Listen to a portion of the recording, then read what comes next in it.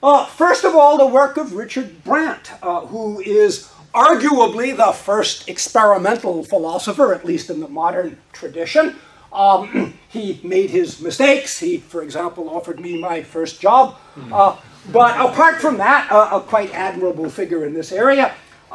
And here's the way Brandt got started in this. So as I suppose most of you know, in the anthropological literature, going all the way back to Westermarck in the early years of the 20th century, perhaps even earlier than that, there's plenty of evidence documenting divergent moral outlooks in different cultures.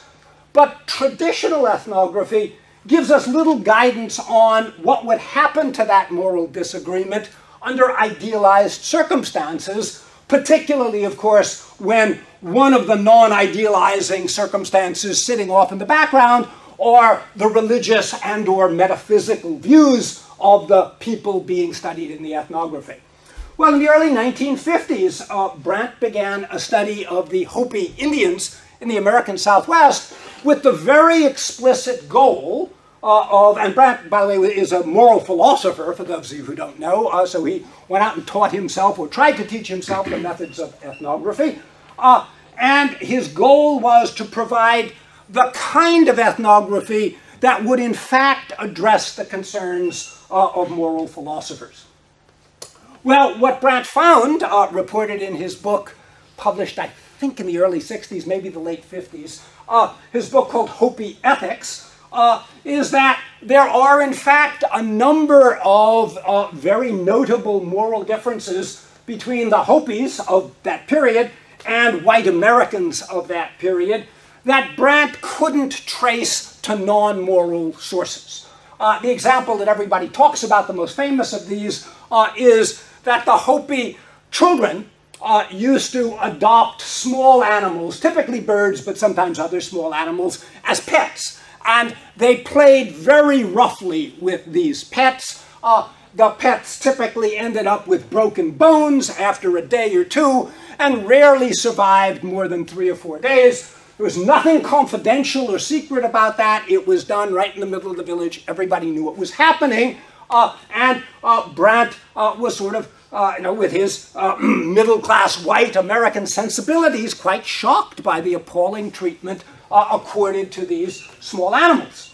Well, he looked for, by the way, he asked the Hopi elders, do you know this is going on? Of course we know what's going on, right? It's right there in front of us. Well, is this okay? And they looked at it, of course it's okay. What's the problem? Well, so Brandt, first of all, said, yes, there's a moral disagreement. Is it a superficial disagreement?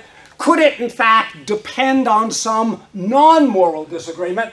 And he worked remarkably hard at trying to find a non-moral disagreement, but couldn't succeed.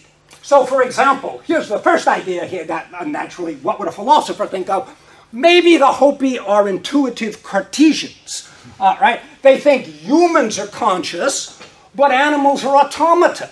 And so, it doesn't matter if you break the parts off an automaton, particularly if it's a cheap automaton found out in the forest, okay, or in the desert. But no, he asked the Hopi about this, and they thought he was mad. Quite of course the animals feel pain.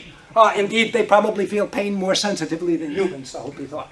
Well, he tried lots of ideas. He even went so far as to think, well, maybe they think it's okay to torture the birds because these animals who suffer martyrdom are rewarded for their martyrdom like Saint Sebastian in the afterlife. And he asked the Hopi about that, and the Hopi looked at him as though he were insane and explained to him, no, that's not the case.